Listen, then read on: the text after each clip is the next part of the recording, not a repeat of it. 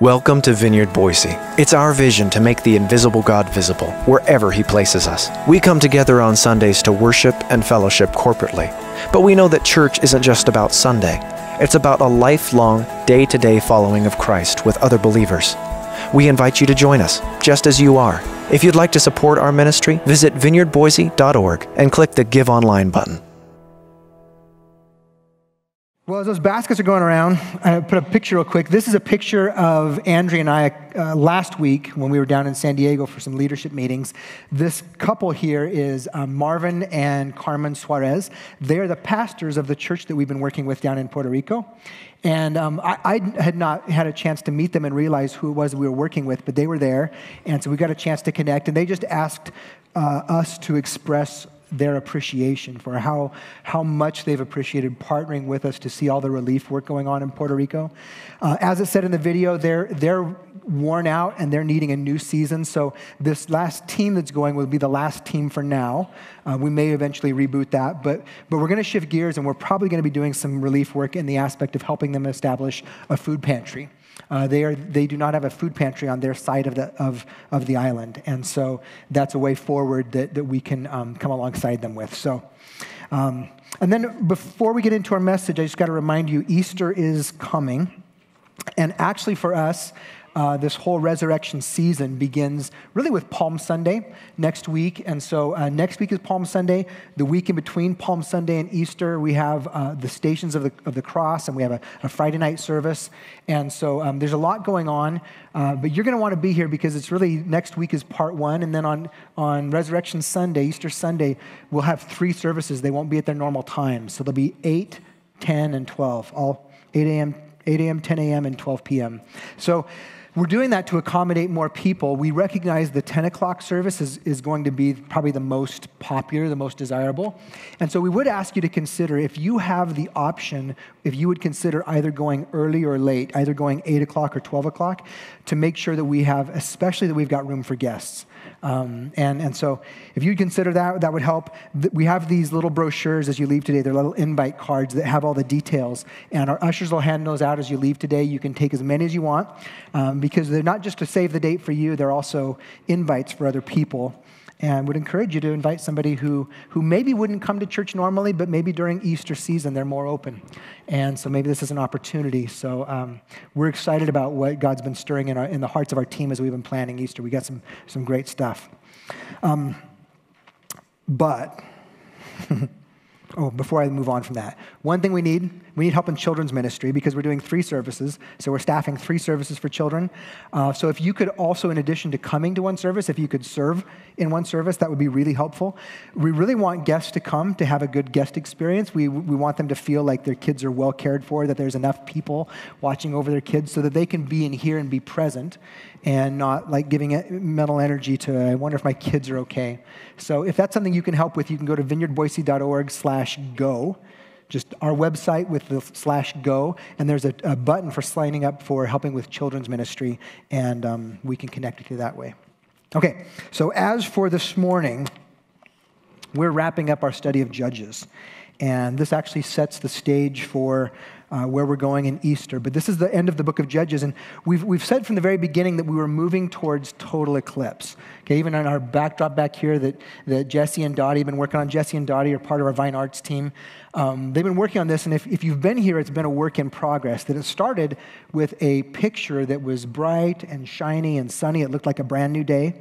And that's the way the book of Judges actually starts. It starts with Joshua, the end of Joshua, where the people of Israel have entered into the promised land.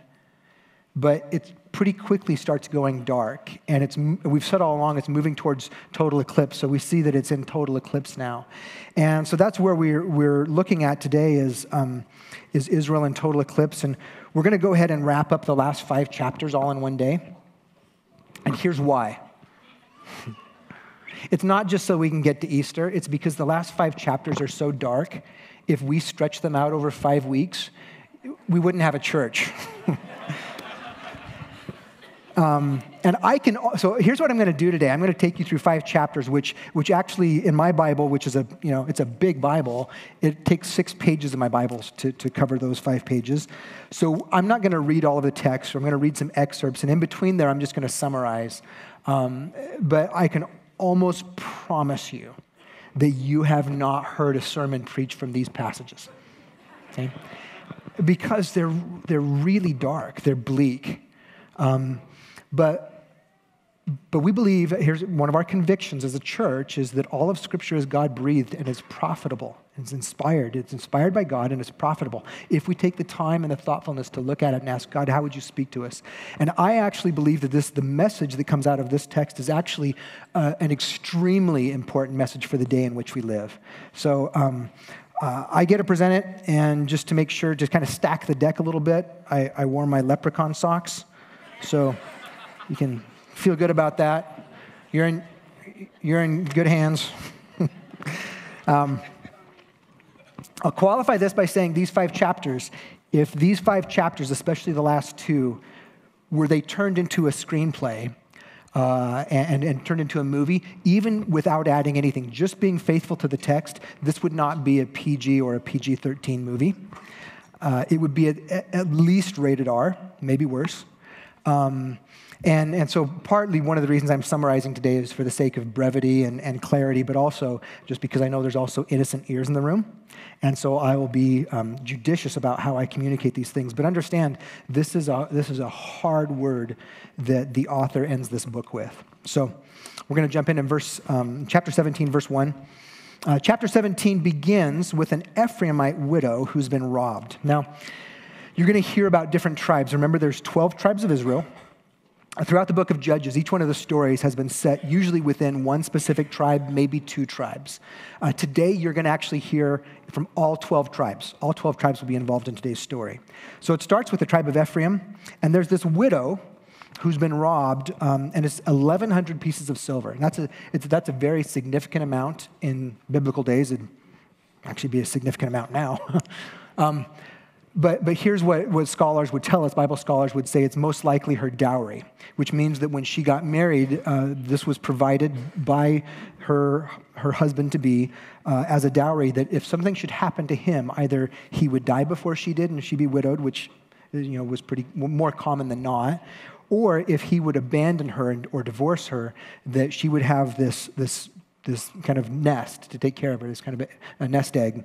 And that's the way things hopefully worked, because oftentimes in their culture, women didn't have the same kind of economic opportunities that we might have today.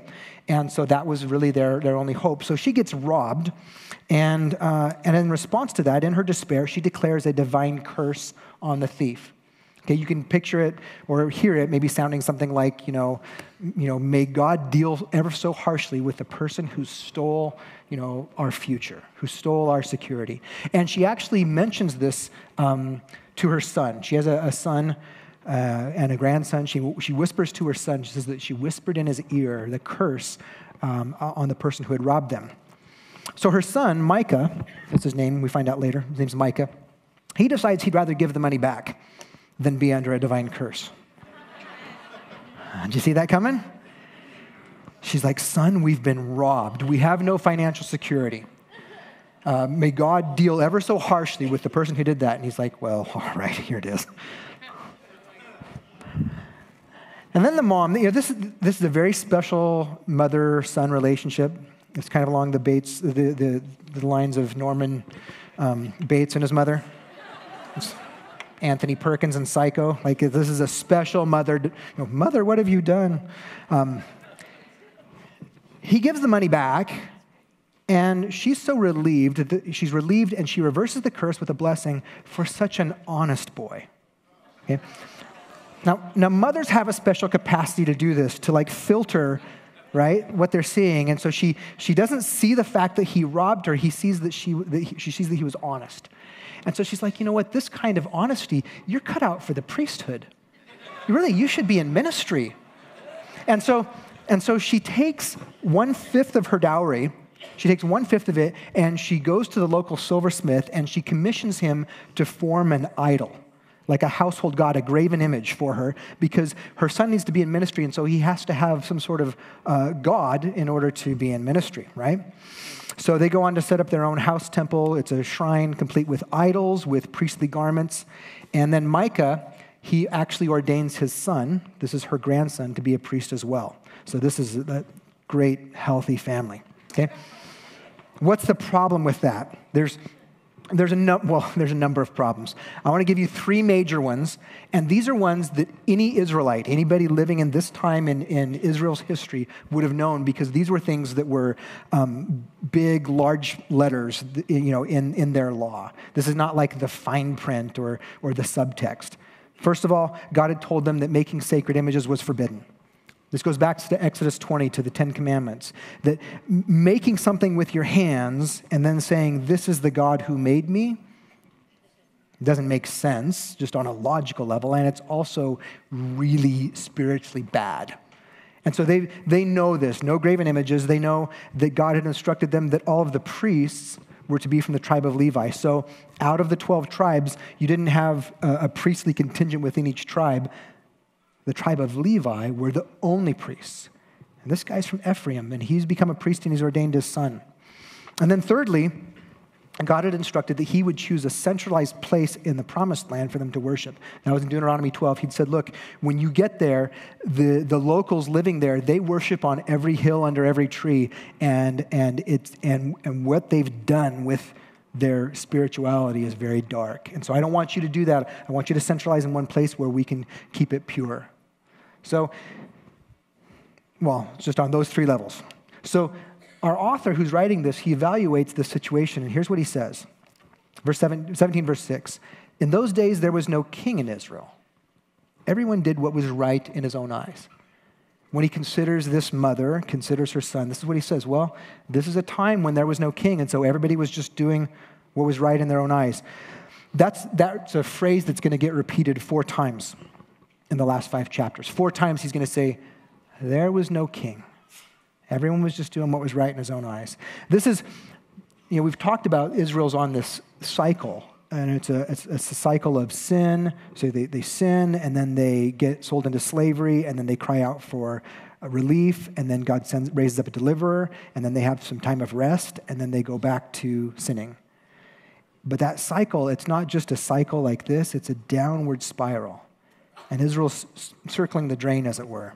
So when he says this 4 times in these last 5 chapters, he's trying to make a point. He's trying to show there's a decline going on here. And so there's 2 things that he hints at here. He hints that this is the problem. Everyone's doing what's right in their own eyes. But he hints at what he thinks the solution is, right? So this brings us to the second vignette, and this author, these stories all are seemingly kind of disconnected, but he weaves them all together. There's a common thread that connects each story to the next. So from here, he focuses not on the widow who was robbed, but now on her son Micah. He's the star of the next vignette. So in the next one, a traveling Levite comes passing through Ephraim, and Micah bribes him to stay with them and become their priest. And this gives you a little glimpse into his worldview. He says, having bribed this Levite to come and be an official priest for him, he says, now I know the Lord will prosper me because I have a Levite as a priest. See, he's treating this Levitical priest system like it's some sort of spiritual rabbit's foot. It's a lucky rabbit's foot, right? And so the author doesn't say how the grandson feels about being replaced, but this brings us to the third vignette, which involves the priest, and it starts with the author connecting that same theme again. He says, okay, in those days, there was no king in Israel. In those days, the tribe of the people of Dan was seeking for an inheritance to dwell in. For until then, no inheritance among the tribes of Israel had fallen to them. If you look at a map of the Promised Land, if you see it during the time of the conquest, it'll be divided into tribal allotments. And at this point, Dan didn't have their own allotment, so they send 5 spies throughout the land looking for a place that's not yet settled by Israelites, but is settled by Canaanites, a place where they can conquer and then put down roots. So along the way, the 5 Danites, these 5 spies, they come through Ephraim and they meet Micah's priest, and he promises them success for their journey. When they meet him, they're a little surprised because there's not typically priests in towns like this, and there's one in Ephraim, and they say, what's a Levite priest doing in Ephraim? And he says, well, I've got this household shrine. And they say, okay, well, can you pray for us about our trip, our this conquest we're on? And so he prays for them, and he gives them a really affirming word. And so they like him because he said nice things. He tickled their ears. And so They find a place. They find a place called Laish that seems ripe for conquest. And then the 5 return home and gather 600 of their armed brothers to go out on this campaign to conquer Laish. The 600 of them travel through Ephraim en route to Laish, and they decide to steal Micah's priest and his household gods and the ephod. This ephod's the priestly clothes. And so the priest protests. He says, "You can't just steal me." And they say, "Well, you gave us a good word. Now you're our good luck charm." And he says, "You can't do that." And they say, "Shut up." Seriously, here's the language in ESV is, "Put your hand over your mouth."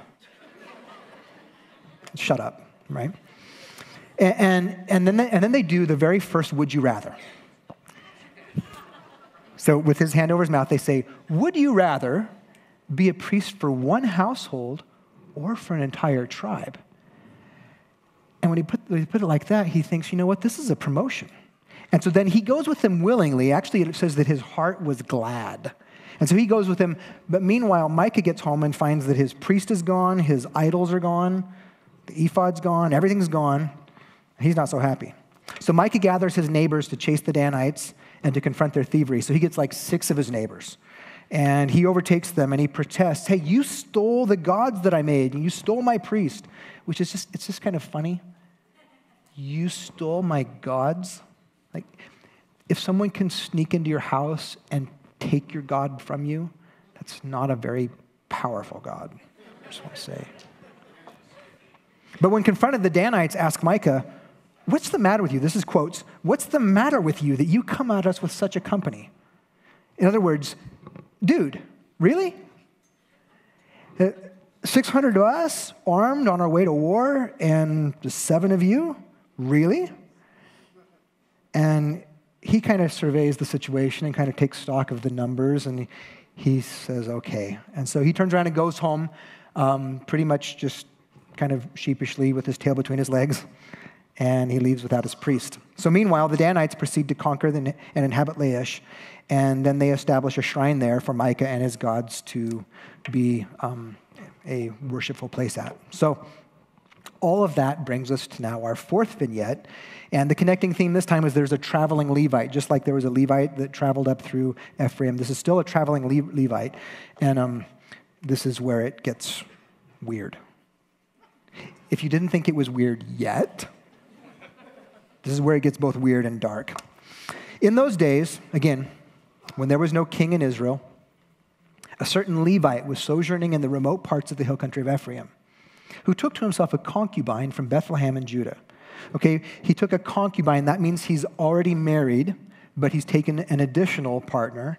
And this could happen for a couple of reasons. This is pretty common in their culture. But it could happen, one, because perhaps his first wife did not have children or sons. If his wife hadn't been able to give him an heir, then he might take on an additional concubine. And the concubine would have less rights and less honor as a wife, but would be there to either provide children or sometimes were just taken for sexual gratification. Okay, you see this in later on in scriptures. You see Solomon take a bunch of concubines. Well, he doesn't need that many. It's for sexual gratification. So the concubine, though, the author tells us that the concubine was unfaithful. It's in quotes. And leaves him to return to her father in Judah. The word unfaithful is not qualified. The author doesn't explain if that was moral unfaithfulness or just the unfaithfulness of her leaving him to go back home south to Judah. But what it sets us up for is that the Levite has to go and retrieve his concubine and is on a road trip. And the whole point of this is the road trip. Okay, so after 4 months, he waits. Is he in love with her? He waits 4 months to go get her. But the text says that he went to speak kindly to her. Okay, he goes to win her back, and he also negotiates with her father. 5 days of eating and drinking with her father leads to the return journey beginning in late afternoon. As you read the text, there's this long elaboration of the discussion between the Levite and his father-in-law. And the whole point of it is that he ends up staying longer than he intended. And when he at last leaves, it's almost evening, and that means he can't make the return journey home in one day. It means he's going to have to overnight somewhere. Okay? As evening approaches, He's left, so he's got his concubine with him. He's spoken kindly with her, and she's agreed to come home. So he's got her, he's got his servant. They're traveling up north, and the servant suggests that they overnight in the town of Jebus. Jebus is the city that will later become known as Jerusalem. At this point, it's not known as Jerusalem because it's not inhabited by Israelites. It's inhabited by the Jebusites, so it's Jebus. And the servant says, you know what, it's almost dark. Maybe we should just pull aside here to Jebus. They've got a Motel 6, we'll stay there. And the priest says no. And he doesn't explain his reasoning except for to say, we will not stay with foreigners. We will stay with our own kinfolk. We'll stay with our own people. It may not be our tribe, but we will stay with Israelites, with Hebrew people. So they press on to the town of Gibeah, which is it's a town within the tribal allotment of Benjamin. And they wait in the city square for someone to take them in, but no one does. So they go into the town square, most highly visible, highly trafficked space, and they let it be known that they are there needing hospitality. They need a place to stay. They probably held up cardboard signs. And here's what their cardboard signs would have said. It would have said, we have our own provisions. In fact, we have enough to share. We just need a place to stay. And no one took them in. Until a non-Benjaminite comes along, an old man from Ephraim who's sojourning in Gibeah. That means he's from Ephraim. He's currently staying in Gibeah, but it's just a temporary thing. He's perhaps a migrant farmer. He sees them, and he insists they come home with him and not stay in the city square. He approaches them, and he says, what are you doing? And they say, well, we're traveling through, and we had no place to stay for the night. And so he says, you can't stay here. He doesn't tell them why they can't stay there. It's just clear that he doesn't think it's safe. He says, you have to come home with me. So they go home with him. And while they're relaxing over dinner, a mob of, and the text says, worthless fellows from Gibeah surrounded the house and demand that the old man surrender his guest that they may know him. And if you're familiar with the Hebrew scriptures, to know someone is used in a euphemistic way. It's a softer way to say something that if said directly would be very harsh. And so basically you've got this mob of men who surround the house and say, send out that guy that came to stay with you tonight because we want to have a forced sexual encounter with him. The old man begs them to not act so wickedly and then offers an alternative. They can have his virgin daughter and the Levite's concubine instead. Here's what he says. He says, don't do this wicked thing, my brothers. He said, but here's my virgin daughter and the man's concubine. Do with them what seems good to you. Now, again, remember, this is in a time when every man was doing what was right in his own eyes. And to entrust them to say, do whatever seems right to you, this is not going to go well. In a time of moral anarchy, this won't go well. Up until now, this guy seemed like the good guy, right? He's the one that says, you can't stay here. You better come home with me. But you see how far Israel has fallen, that his solution is to offer up his virgin daughter and the man's concubine.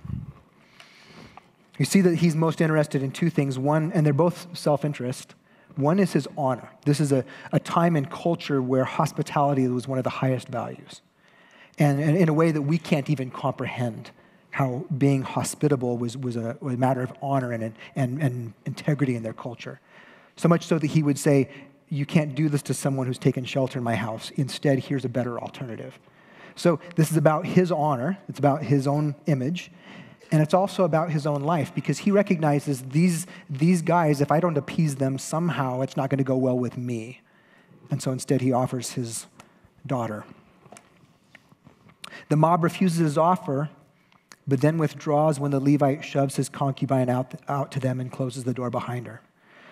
And the text says that basically, as a gang, they ravage her all night and don't let her go until the sun comes up. As the sun's coming up, they finally let her go. The Levite prepares to leave in the morning and seems surprised to find his concubine lying on the doorstep. He'd probably figured, you know what, she's gone for good this time. There's no nice words that I can say that will make up for what I just did. And so he doesn't expect to see her there, but he opens the door and she's lying there. And so his response is this. He kind of nudges her with his foot and says, get up, it's time to go. and she doesn't move. And so he puts her on his donkey, puts her body on his donkey, resumes the journey home. When he gets home, he cuts her into 12 pieces. He takes her body, cuts it into 12 pieces, and sends a piece to each of the tribes of Israel, which is an act of outrage that's both calloused and self-righteous. It's calloused because this would be an offensive thing to do in any time in human history. But if you just pay attention as you read through the Hebrew scriptures, to not bury someone, to not give them a proper burial was an amazing indignity.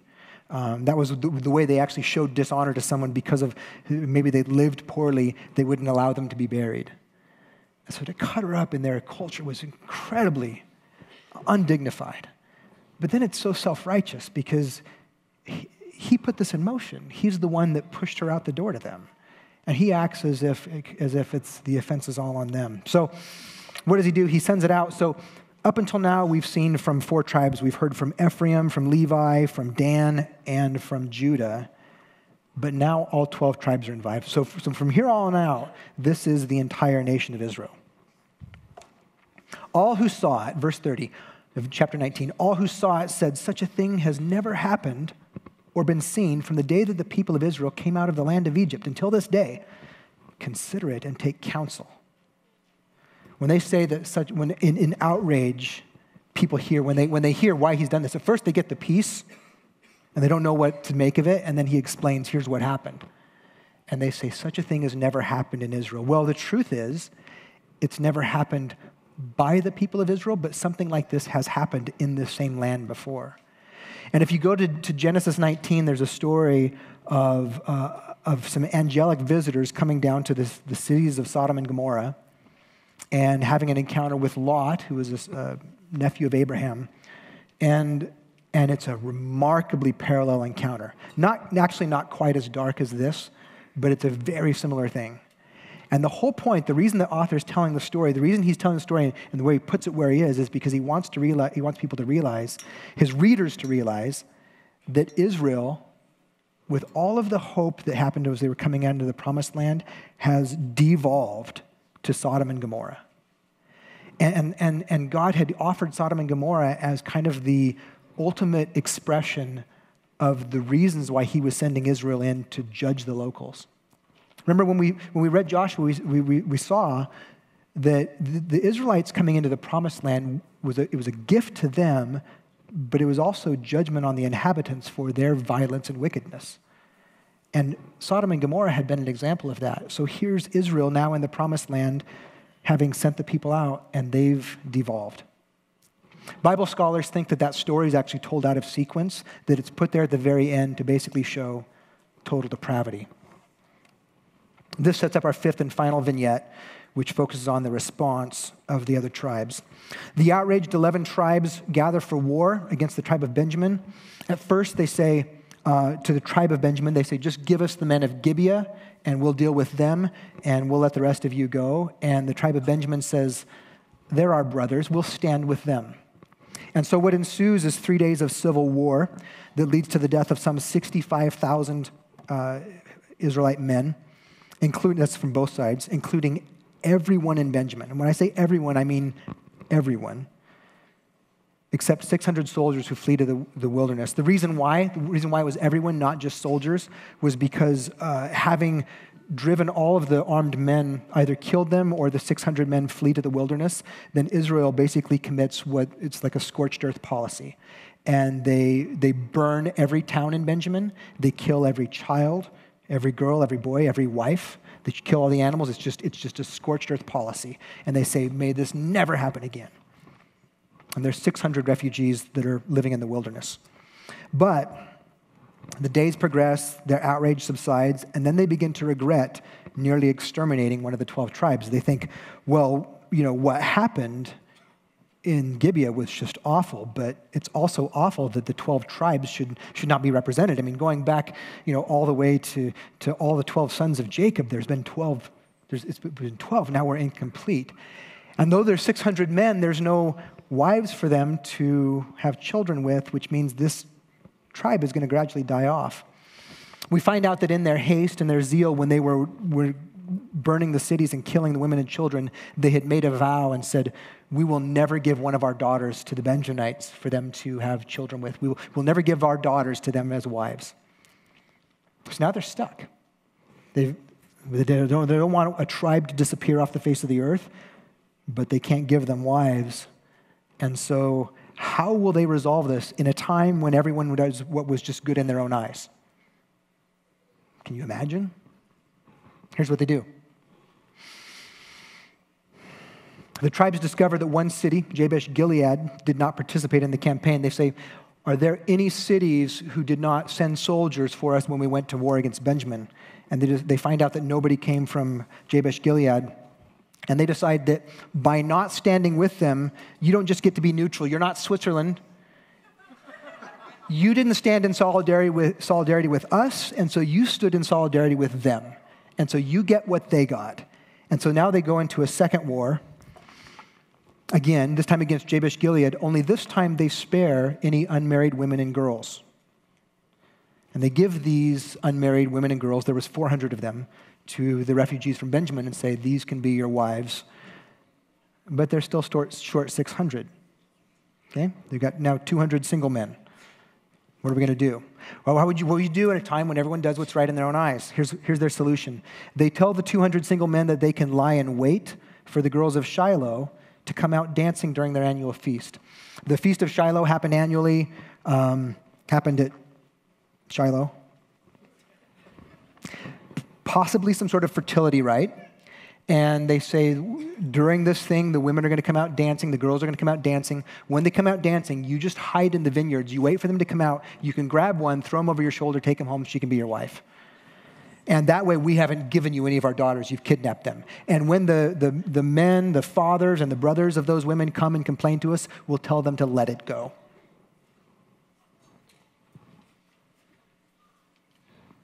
There you go. Which brings our author to his final conclusion, which is the last line of his book. In those days, there was no king in Israel. Everyone did what was right in his own eyes. Total eclipse, total depravity. Israel has devolved to Sodom and Gomorrah. The author's been very selective. He's intentionally done this. And he hasn't put it in chronological sequence, but he's doing it to make a point. So just 2 points. One is there's a problem in Israel, and it's pervasive throughout every tribe. Nobody got off the hook. Everybody. Now, the problem in Israel manifests itself a little bit differently in every narrative. But every one of these stories have stories that are sinful, wicked, dark, bleak, just like altogether, like, who does that? And every tribe is involved. You can think about just the things throughout the book. He's been showing this picture of everything in decline. It all starts brand new day, but everything's in decline. Knowledge of God is in decline. Freedom is in decline. You know, Jeremy took us through the story of Samson last week. Fantastic message. If you didn't catch it, you should go online and watch it. But one of the things that we didn't talk about is that whole sin cycle in Israel that they've been going on of the sin, slavery, crying out to God. There was something missing in Samson's story. The people never cried out to God because they had just become content with their slavery. Their slavery had become a comfort zone. And they're like, well, at least we know what to expect. And so Samson comes up as an antagonist. Basically, he just lives there to keep war happening between Israel and the Philistines. Freedom's in decline.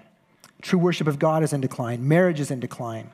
Hospitality is in decline. Sexual desire, lust, and appetites are unrestrained and in decline. Loving community or loving commitments in decline. Integrity is in decline. People make vows to God that they think that God will be pleased with that are just horrendous. Justice is in decline. Justice for this concubine. Justice for the 600 women and girls who were forced to marry these guys. Justice is in decline. Everything. And the reason the author tells the story, and he tells it in such a way that Israel has to come to terms with this, is that Israel, like us, has a propensity to see themselves as the good guys in every story. It's easier to identify with the good guys than it is the bad guys, isn't it? It really doesn't matter what the story is. It doesn't matter if it's literature or history or narrative or whatever it is. We tend to identify with the good guys in a story, the protagonists. And there's not a good guy in this story, at least not on a human level. There's no protagonist. And Israel has to come to terms with there's something wrong with us. The stories are a wake-up call. They're like spiritual smelling salts, where he puts a mirror in front of each person and says, look, there's a problem. It's abrupt, it's overwhelming, but it's very intentional. Because he's trying to bring a case. He's trying to make a case, and he hopes that they buy on his solution. So what's his solution? In those days, there was no king. Yeah. We had prophets. Sometimes that worked, sometimes it didn't. We've had judges. Sometimes that helped, sometimes it didn't. We haven't had a king yet. Maybe that's the solution. So that's his solution. I want you to take a moment at your tables. We're going to just engage at the tables for a minute. And I want you to think about our culture today. Step out of Judges. Think about our culture today, the problems that we face, and just brainstorm all of the solutions to the problems of our culture today. Are they government solutions, education, military? Whatever it is, come up with as many solutions as you can think that are out in our culture for ways that people think we should address the problems of our culture, and then have somebody at your table go to menti.com and submit those. They have to be like 1 or 2 words long. Submit them. We're going to create a word cloud here. So on your mark, get set, go.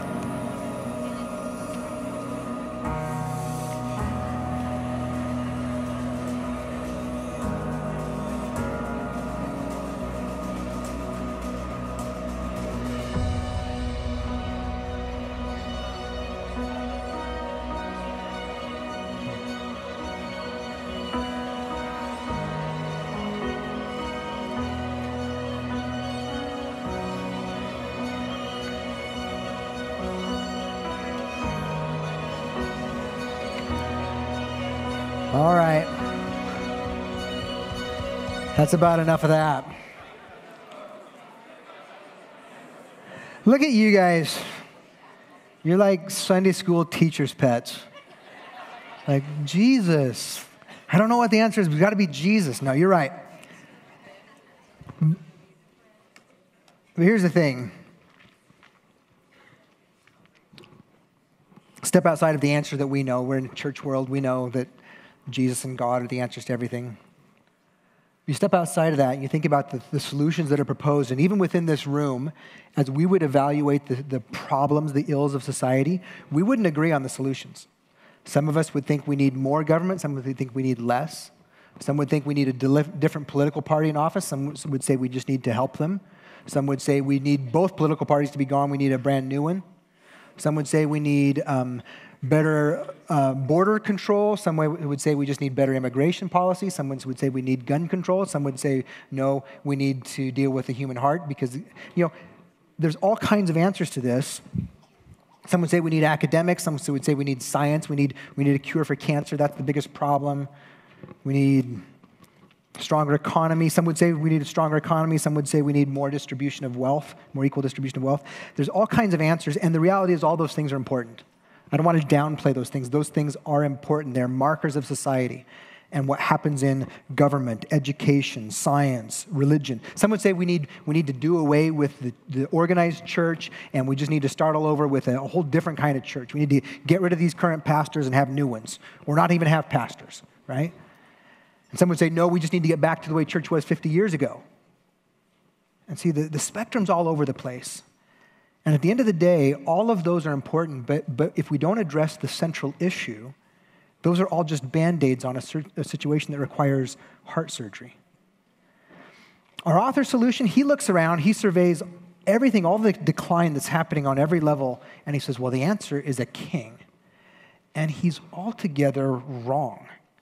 Because as Israel's history is going to see, he builds his case well, and they get their first king. And when a king is good, it's like a really big Band-Aid. It helps a lot. But as soon as that Band-Aid's gone, then they're right back where they started. And the next king might not be a good king. And then because he has more power, he's even worse than a bad judge or a bad prophet. And so a king is not the answer. We're going to see that in Israel's history. So at one time, this author who's writing the book of Judges, he's entirely wrong, and he's also entirely right. Because the answer to this is a king. It's what we're moving towards with the whole Easter story. It's a king, but it's a king that comes, and it's not a human king, it's not a military king, it's not a political king. He didn't come with academic solutions or military solutions or better legislation. He came as a servant king. He came as a suffering king. He came as a savior king. And so while the author doesn't realize, he's on the other side of the cross, he's looking forward, and he goes, I think we need a king. And what he's saying is actually prophetic. What he would settle for was King David, who becomes the best human king that Israel ever knows. But what he's really talking about is a descendant of David that is the savior king. Surprising thing with Jesus is the long-awaited king that they're waiting for, descendant of David. The surprising thing is that he doesn't come with any of those solutions. They're hoping for a king that brings a military solution. At the time, their problem is Rome. They hope that the king will come that will deal with Rome. Rome was a problem. Nero was a problem. All of those Caesars, emperors, they were all problems. But they were symptoms of the deeper problem. The problem is that going back to the Garden of Eden, mankind has a sinful heart. That God created everything good, and then our first parents chose to rebel against God and declare independence from our Creator. And that introduced sin and death into the hearts of people. And in the same way that Genesis 1 says that when man was created, God made man and woman in his image. When they begin to perpetuate and have kids, it says that their kids are born, I think this is Genesis 4, it says their kids were born in Adam's likeness, in his image, which means he passes this sinful, hard heart on. And so the reason we see these stories that are unapologetically bleak is that the real problem is the human heart. And what we need is a king that can deal with that. And so Jesus comes, and he doesn't come as a warrior king, but he comes as a savior king who offers his life to deal with the guilt of our hearts, the stain of sin, the guilt of sin, the weight of sin, the penalty of sin. He deals with that by offering himself as a perfect sacrifice in our place. God's justice demands that punishment must happen for sin. It would be unjust to just ignore huge wrongs. But in God's justice, he absorbs that wrath himself. He absorbs the penalty himself. And then at his resurrection, he offers new life, new hearts. I've been reading Galatians this week and listening to it. I've been putting it on audio and just listening to it in my earbuds. And Galatians is a really rich book. It's in the New Testament. I would encourage you to listen to it. Maybe listen to it in a translation you're not used to. Maybe I've been listening to it in the NLT. I highlighted a few verses out of it. Galatians is a group of people, the Galatian church, their solution, here, they said the problem with mankind is we're on God's wrong side. We don't have good standing with God. Their solution was moral laws. And if we can all just obey the moral laws, then we'll do fine. Now, how many of you know that even if it looks to others like you're obeying the moral law, you know what's going on in your heart? In our hearts, we know of our sinfulness. We know of our selfishness. We know of the things that nobody else knows. And so ultimately, that's not the solution, but Paul makes a case. He says, I do not treat the grace of God as meaningless, for if keeping the law could make us right with God, then there was no need for Christ to die. Jesus could have come into the world and said, hey, you guys just need better rules. If I clarify the rules, you'll be able to keep them, and then it'll all be good. Religion's not the answer. Not religion without hearts that are made new, because the unredeemed human heart is incapable of truly pleasing God. And so Jesus comes and he offers himself. So Paul says Jesus had to die in our place. Before the way of Christ was available to us, we were placed under guard by the law. He's going to talk about how some of these things function in our society: government, laws, religion. Before the way of faith was available to us, we were placed under guard by the law. We were kept in protective custody, so to speak, until the way of faith was revealed. Let me put it another way. The law was our guardian until Christ came. It protected us until we could be made right with God through faith. Look, the best government, the best thing it can do in this season, in between Jesus' first and second coming, while we're still living in a fallen world, the best thing it can do is restrain sin, kind of protect us. It can leverage our selfishness to get us to do good things. You don't want to speed, you'll get a ticket. Like, all right. See, that's just, all the law can do is just kind of keep us in protective custody, but it can't deal with the real thing. What God offers to us is new hearts. Hearts forgiven, hearts made new, hearts filled with his Spirit. And the text of Galatians says that when you put your faith in Christ, he puts his Spirit in your heart. He gives you a new heart. That's what we celebrate today. In the midst of this darkness, we're going to close today with a song of worship. So would you stand with me? Because our author was right. What we need is a king, and we get to worship the king who gave himself for us.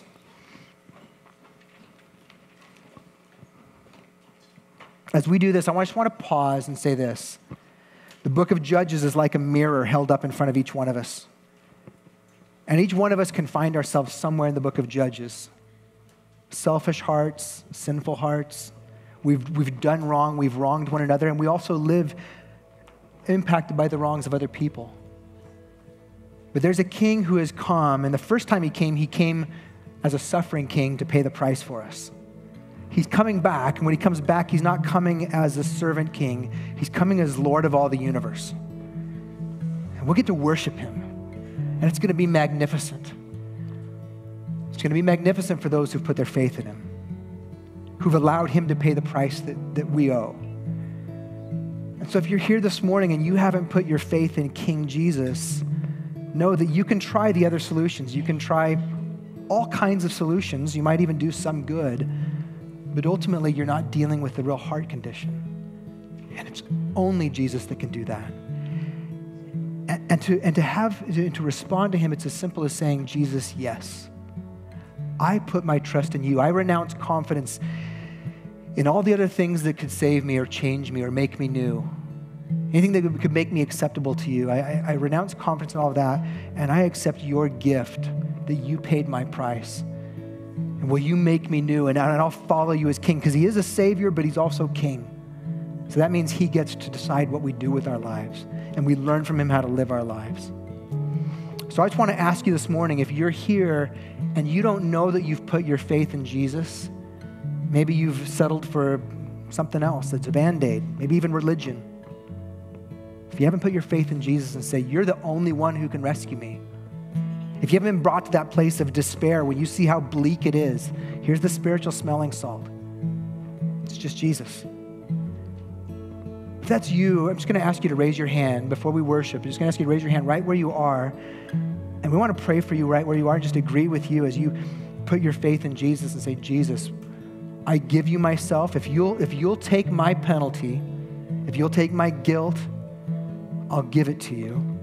And in exchange, I give you my life. And you can be king. If that's you, just put your hand up wherever you are. And if you're near someone who's got their hand up, would you just put your hand on their shoulder? Especially if you're a Christian, if you've been through this, would you put your hand on their shoulder and just pray with them? And in the meantime, we're going to sing a song of worship and take our eyes off of the darkness, because once you've seen how dark the darkness is, it makes us really appreciate the light. So let's worship Jesus, King Jesus.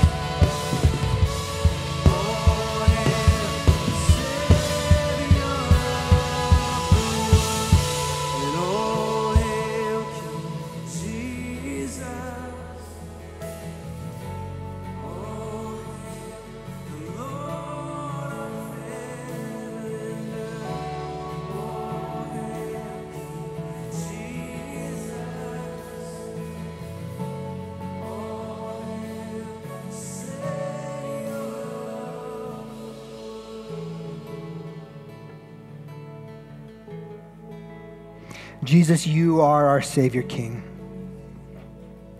And as we sing those songs, may they be more than words that we sing. May they represent the posture and the actions of our lives. That we would no longer be a people who do what is right in our own eyes, but that we look to you to lead us in how to be your people. That you have redeemed us, you came pursuing us. And we would live our lives under your good rule and reign, that we would come back to that place of trusting that our Creator is altogether good, and that everything you've made us for, and your boundaries are for our protection and for our goodness. Would you help us to grow as a people who are being made into your image, form Christ in us, that we might be for your glory. As we live in between your servant king and your resurrection king, your Lord of all the universe, your second coming. Would you send us out as people who've real answers to the deepest questions? That we would not settle for dealing with symptoms, but that we would go after the core. And Lord, as people who've had hearts changed, would you send us into those places of influence? Send us into politics and education and business and science and religion. Send us into all these places as those who've been changed and are being changed. Would you finish the good work you've begun in us? In the name of Jesus, amen. Two things as we go out from here. You didn't think you could leave a message on Judges with hope, did you? Two things. We have some prayer some words for prayer. These are things our prayer team sensed God wanted to minister to this morning. So we're going to put those up on the screens. And if you see yourself there, especially I'd encourage you to get prayer this morning. So our prayer team is going to be underneath the screens right here. And then additionally, we have a prayer environment on Monday nights out in the office lobby that you can come to. It's called Soaking Prayer. So I do know we need more people to sign up for our Red Cross Blood Drive, which is happening next week, not this week, but next week. You can sign up in front of the bookseller. And if you want to go feed people in the park today, if you want to go to Feeding God's Children, go out to the warehouse and you can meet out there. And we're going to go down and take some food to hungry people. Okay? Go make the invisible God visible.